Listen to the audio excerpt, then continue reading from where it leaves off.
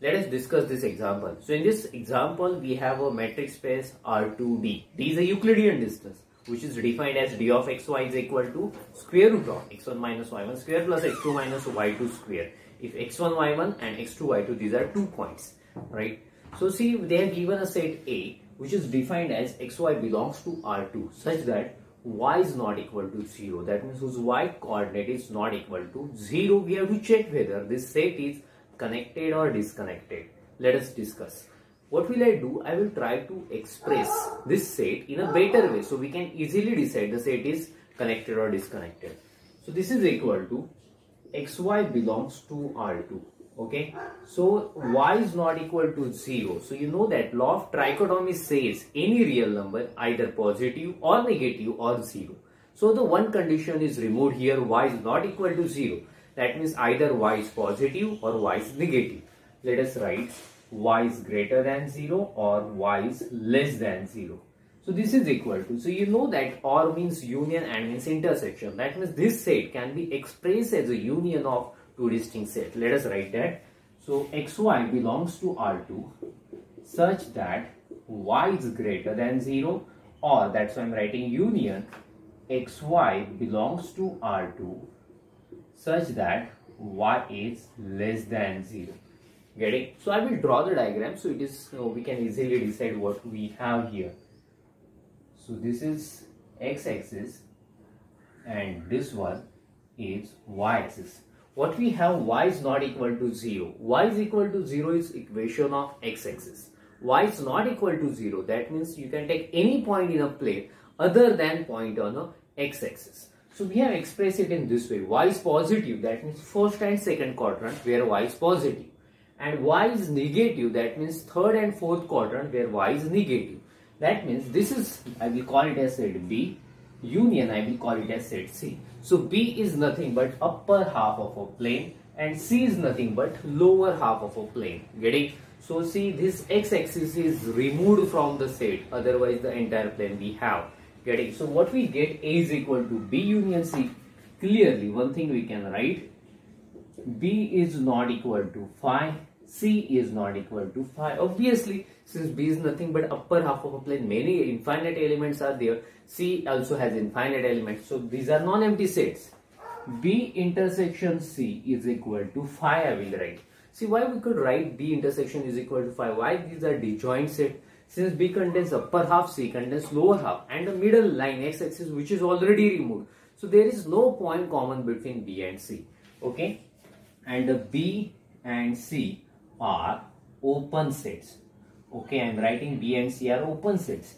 So see, all these things we have already done in previous semester. So that's why I will avoid to write each and everything. Getting? So see, upper half of a plane. So this is an open set. How to prove any set is open? See, you can take any arbitrary point. You can draw open ball around it. Okay. So this part already we have done. So if you take any point in B, definitely you can find a ball around B which entirely lies inside set B. So in this way we can say the upper half of a plane is open set, lower half of a plane is open set.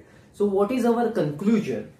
We could express A as a union of two non-empty proper sets, disjoint proper sets, such that both sets are open. So by definition, equivalent definition of disconnected metric space, we can say set A is disconnected.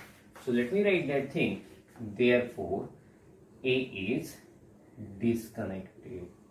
Okay, disconnected. So see, these are very so much important definition, equivalent definitions of disconnected metric space. So we have already discussed. So using that definition, we can say given set A is disconnected. You can make a screenshot of it.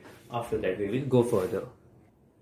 Let us discuss this example. So in this example, they are given a set P which contains all elements of R2 such that whose x component is not equal to 6. So the same condition we can write it this way. So this is equal to, see the same technique I am going to use which we have already used for previous example. So that means x less than 6 or x is greater than 6. So or is there, so we can express as a union of two sets in this way. So xy belongs to R2 such that x is less than 6, or means union we can write xy belongs to R2 such that x is greater than 6. Okay, So let us try to draw a diagram and let us try to understand the concept, geometrical meaning of it, okay, with the help of diagram.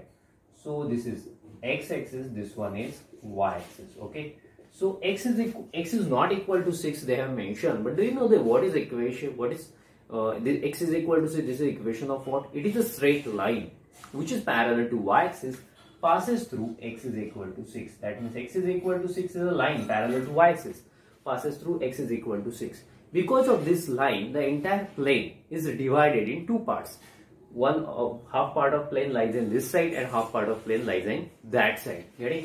So the same thing we have. So the first side B union C. I am calling it as B, I am calling it as C. So x less than 6 said B, that is nothing but the region, okay, the part of plane which lies in left hand side of this line, and x is greater than 6, that means set C. This is a part of plane which lies in right hand side of that line, x is equal to 6. Getting? So the same logic we can use. Here A is equal to B union C. B intersection C is equal to 5. Getting? Nothing is common there. Next, B and C both are non-empty sets, right? And the last one, B and C are open sets. These are open sets. Getting? So since if you take any point in that set, it is possible to draw a ball around it which entirely lies inside a set. So therefore B and C both are open sets. So we express A as a union of two non-empty, proper, disjoint, open sets. So therefore we can say A is disconnected. So what is our conclusion? Therefore A is disconnected. Okay, so this is the equivalent definition of disconnected set. Okay, so in this way we solve this example. So make a screenshot of it, then we will stop. Thank you. Bye bye.